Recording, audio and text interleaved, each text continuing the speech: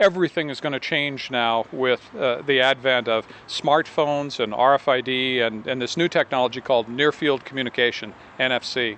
And what it really means is consumers are really now in charge. Social networks, they're starting to come up to items. 70% of consumers now that have a smartphone, when they go in the store, are using that to connect with their Facebook networks, to look at TripAdvisor or WebMD. They're using it to make decisions today. Doing those things that consumers really want, things that are going to add value back, things that the consumer opts in for and wants. So we're going to do some screening. We don't have to capture everything out there, but we do indeed really need to start to deal with the data that consumers that will end up adding value to them. The IT organization, the old IT organization, is going to move, instead of big T for technology and little I for information, now it's going to be big I information and little T technology. Le vrai sujet, c'est pas vraiment l'Internet des objets ou le fait de connecter les objets, mais quelque chose de plus profond qui est d'ailleurs commencé depuis très longtemps, qui est comment nous allons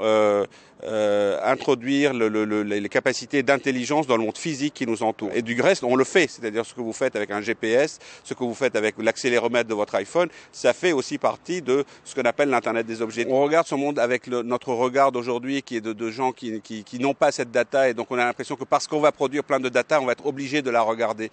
On n'est pas obligé de la regarder. Cette data, elle va être là. Simplement, lorsque vous allez aller voir votre médecin, au lieu de lui dire « il y a 3 ans, j'avais des maux de tête », vous allez pouvoir lui donner exactement la mesure de pourquoi vous aviez des maux de tête il y a 3 ans. Mais dans l'intervalle, vous n'êtes pas obligé de regarder tous les jours toutes les données médicales que vous êtes en train d'enregistrer. This device allows us to command different things to the computer. So first of all, it picks up my facial expressions. So as I raise and lower my eyebrows, smile, clench my teeth, look around, wink, blink, the computer can see what I'm doing. It doesn't need a camera, it actually just responds directly to the headset. So I can use this to animate things in a game. It can also detect how I'm feeling, so it will detect my level of excitement, my level of frustration, my level of engagement or boredom, and whether I'm meditating or not, or what sort of music I like to listen to. It can do all sorts of things like that, how I'm reacting to material that's being presented to me.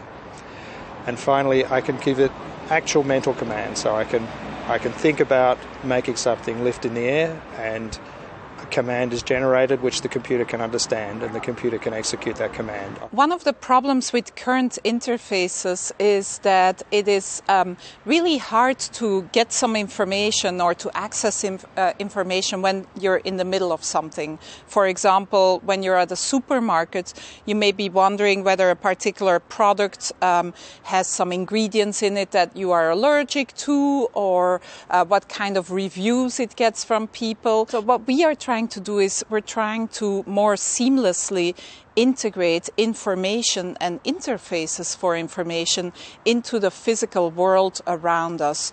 We are actually working on a different type of augmented reality where we use projected systems or projectors that project information onto objects or even onto people in a user's vicinity. I think that the perfect interface would be an invisible interface. That is actually why we called one of our projects the Sixth Sense project or interface.